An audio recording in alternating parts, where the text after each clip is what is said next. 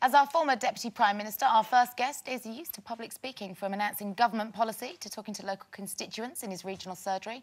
This former MP for East Hull, or Hull East as it's probably known around those parts, has had plenty of experience addressing people en masse. This hopefully is going to come in handy, because very soon he's going to be addressing the listeners of Radio 4 when he takes to the airwaves, all in the name of comic relief. Please welcome Lord John Prescott.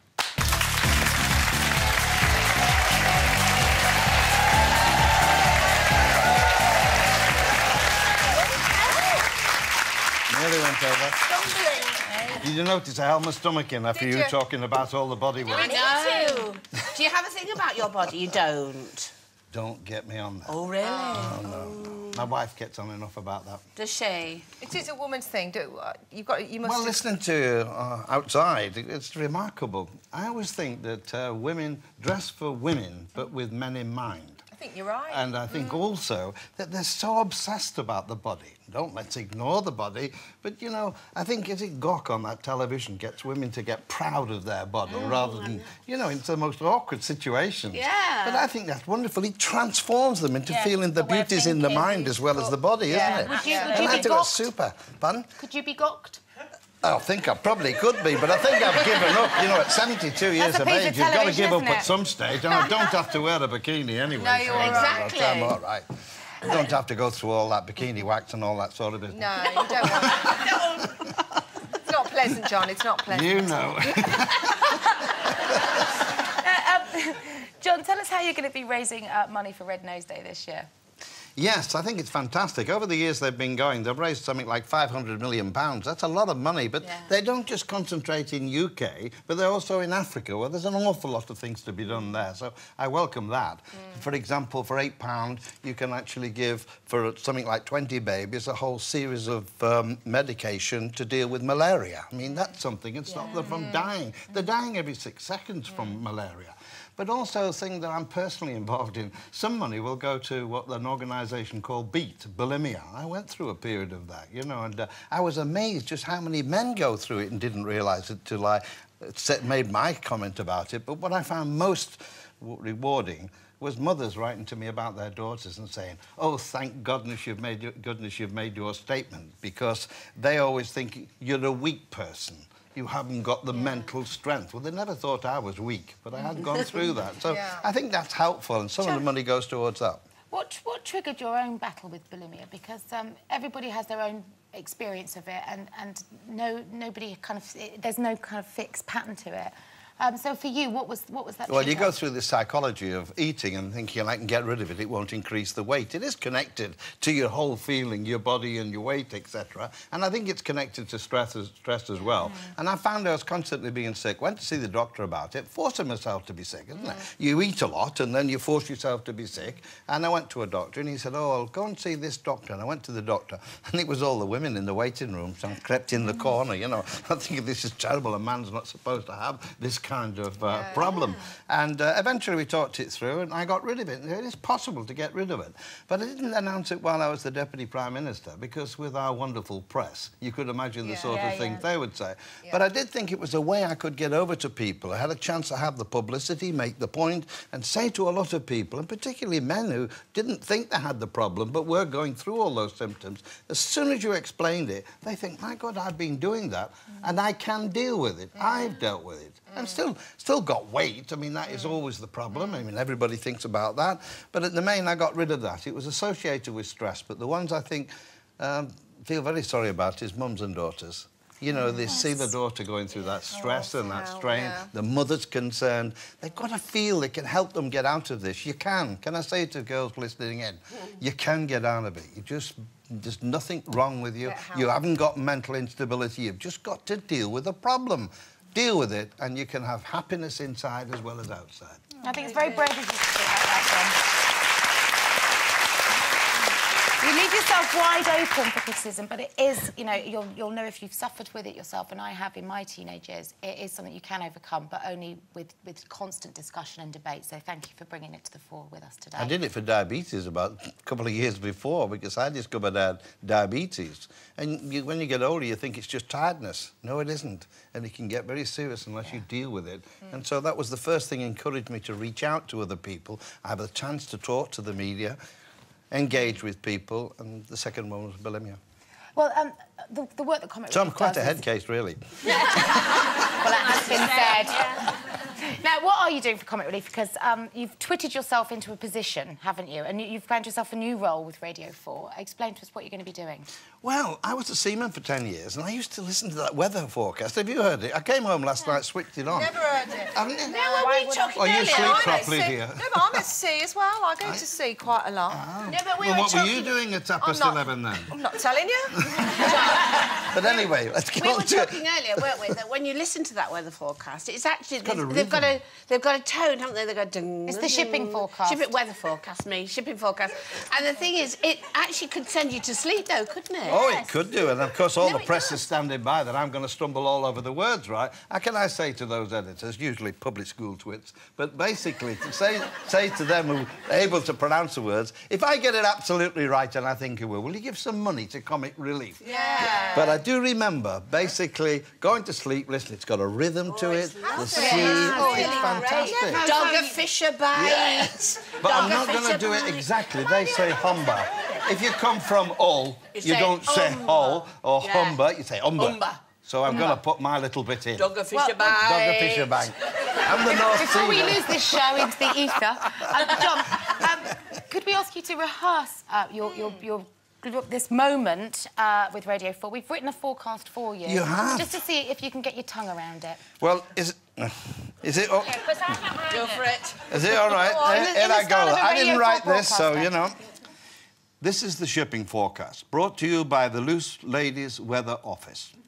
There are warnings of a heat wave as Zoe Tyler's bedroom is showing some of the hottest temperatures on record.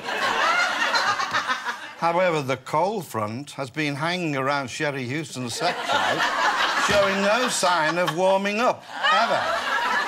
Kate Thornton is looking stormy, but promises to brighten up later. And Colleen Nolan is as windy as usual, with everything veering south imminently. And that completes the Loose Women's Shipping Bulletin. Wonderful. On that note, we're going to take a quick breather, but there'll be more from John after the break, and Lord of the Dance, Michael Flatley, will be joining us a little later too. We're back in 3. So we're very pleased to say that the former Deputy Prime Minister, Lord John Prescott, is still with us. Now, John, I never had you down as a tweeter, but you certainly are, and I checked your Twitter page. And you were a bit nervous about coming on Loose Women, weren't you? You asked your fellow tweeters for advice. I did, and they sent me the advice. I mean, first of all, when I asked them whether I should have a BlackBerry when I first started or an iPhone, they said, well, get them both. You got 2 Jags. So there's a bit of humour there. So I asked on this cam, coming on Loose Women, what should I do? And they said, Run. or what should you take? No, the first one was take chocolate, because you're famous for chocolate. I like that And the second one was take Carvers. And my wife says those ladies drink real champagne, not Carvers.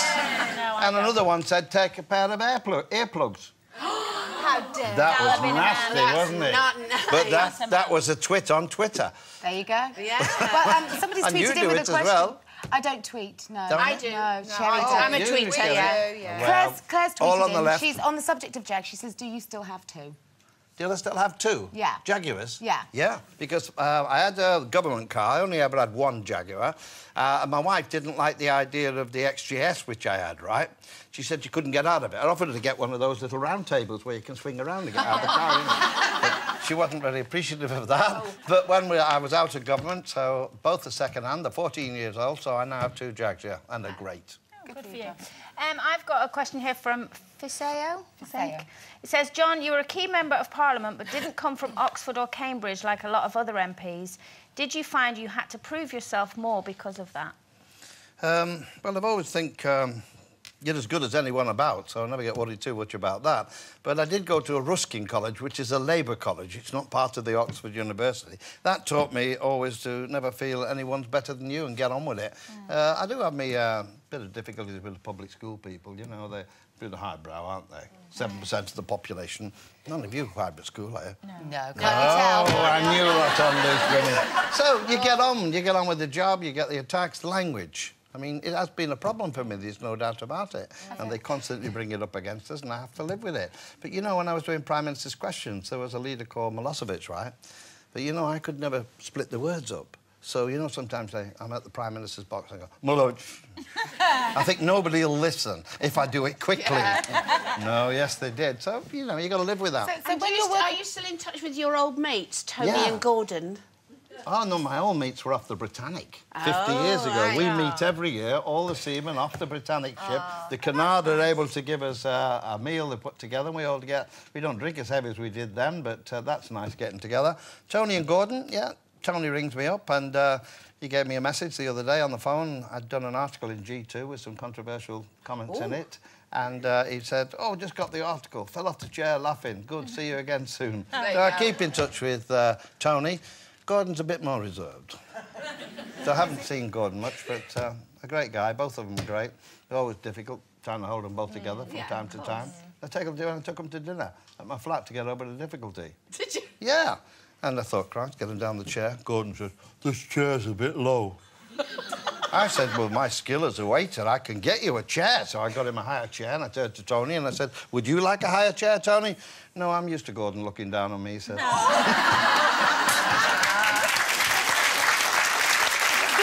He said in his memoirs that he always thought that you had an old-fashioned view of women. Would you agree with that? Do you think... Well, you'll have to define what you mean by old-fashioned about women. What do you mean by it? Women should stay at home. I think that what he was inferring was that you macho. Old-fashioned. Kind of, you know, that... Well, I'm quite proud of what I am, and I don't think I underestimate, though sometimes I think it did with my wife over many years, much more intelligent than I probably gave her credit for. She now does her own programme, she's written her book, and this is somebody who hadn't done this for 50 years, so I'm immensely proud of her, right? And my wife would say she likes to keep home, and it's important to her. She doesn't like people thinking you've got to be a career woman. There's a role whichever you choose, as long as you're not forced into that. As long as you're happy, isn't it, I think? I do remember reading a book called Woman's Room. And it struck me that a woman who had children, then was cut out, she was a university person, then had no life whatsoever, just looking after the kids while the man went off. And that struck me, it can be a very tough life in those circumstances. So if women are doing what they want to do and you work with them in partnership, and that's what's happened in my life, I have every respect for them. Can we just come to... And by the way, I prefer to work with women who are much more reliable than men in working situations. Really? Do you think so? Is that been your experience? I think that's true, they are. I think most people who are in that, they're very conscientious.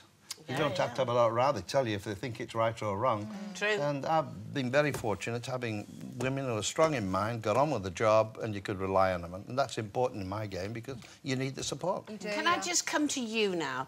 Gavin and Stacey. What? No. Go on, Gavin and Stacey. What made you do that? Well, it's funny. I was doing a programme on class. Right. And I think the guy in it, I can't remember, doing one of the out of Gavin and Stacey. The one who didn't get married, did it? The one... I'm sorry, I can't think of the name now. Not Smithy. Yeah, Smithy. Yeah, but Messi was on. She'd been doing this programme about she used to see me up in London or something. Oh, and my son said to me, look, you're in that area in Wales, they want you to do a bit on the programme.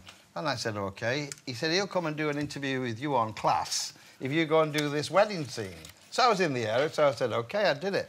You know what amazed me most about that? Yeah. How many MPs came up to me and said, bye, that was great, you got on Gavin and Stacey. I had never heard of Gavin and Stacey, to be truthful. There you are. Where? With Nessa. Oh, yeah. And I knocked on the door during the one of the general election, and a fella came to the door and I said, you going to vote Labour, lad? He said, yeah, I am. I said, well, was it the education? Was it health, employment? What you're supporting? In fact, you were on Gavin and Stacey. It's been wonderful having your company today. Thank you, John. Good luck with Comic Relief and well done on helping with the very fine work that they do there. It's Lord John Prescott, everyone. That's great.